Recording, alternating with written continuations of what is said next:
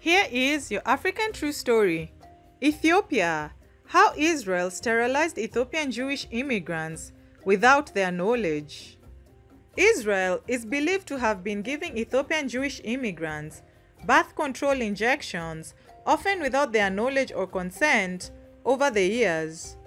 After 5 years of denial, Israel government officials finally admitted to targeting Ethiopian Jewish immigrant women with long-acting contraceptive injections without their consent. Most of the women were either coerced into accepting the Depo-Provera injections while living in Israeli-run transit camps in Ethiopia, or were unaware that the injections produced temporary sterilization.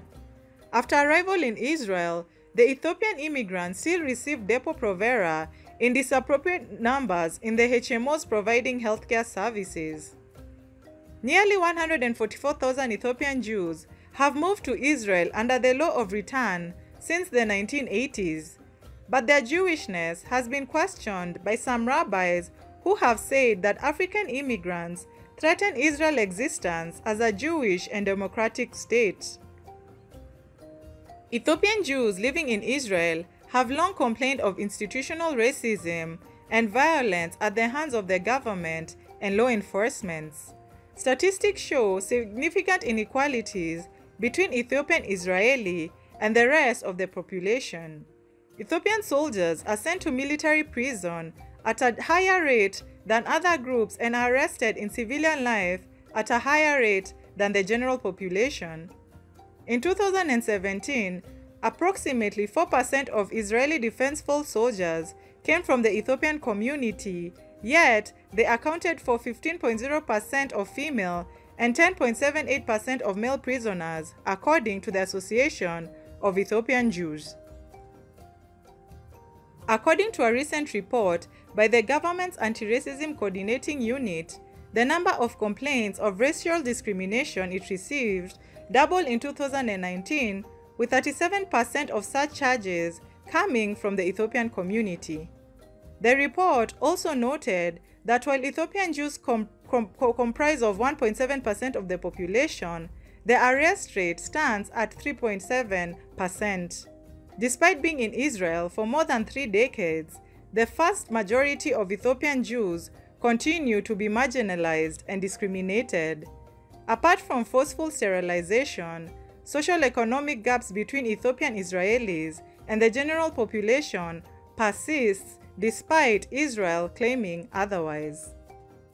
Women's group were first alerted to the widespread use of Depo-Provera in the Ethiopian community when an Israeli woman who runs a daycare center for 120 Ethiopian children in Bnei Brak, a suburb of Tel Aviv, observed that she had received only one new child in the previous 3 years. She approached a local health clinic serving the 55 Ethiopian families in the area and was told by the clinic manager that they had been instructed to administer Depo-Provera injections to the women of childbearing age, though he refused to say who had issued the order. The daycare owner, who interviewed the women, said they had not been told about alternative forms of contraception or about the side effects or given medical follow-ups. The women complained of a wide range of side effects associated with the drug, including headaches, abdominal pain, fatigue, nausea, loss of libido, and general burning sensations. Depo-Provera is also known to decrease bone density, especially among Black women, which can lead to osteoporosis in later life. Doctors are concerned that it is difficult or impossible to help women who experience severe side effects because the drug is in their system for months after it is injected. The contraceptive reputation has also been tarnished by its association with South Africa, where the apartheid government had used it often coercively to limit the fertility of Black women. Allegations of official racism towards Ethiopia also gained prominence when it was admitted that for many years all their blood donations had been discarded for fear that they might be contaminated with diseases.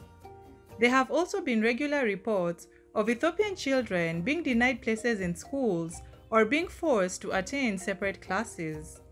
In 2018, a survey of employers in the main profession showed that 53% preferred not to hire an Ethiopian.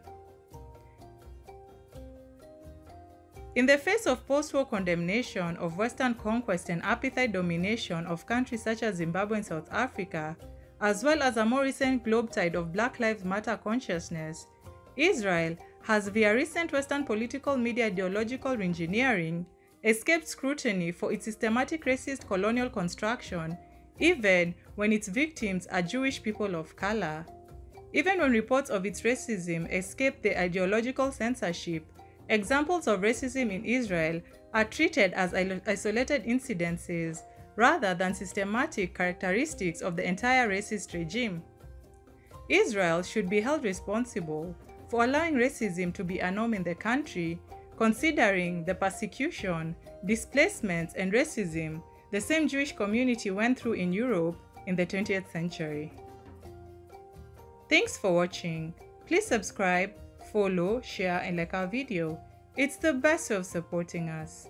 And remember, Africa is watching.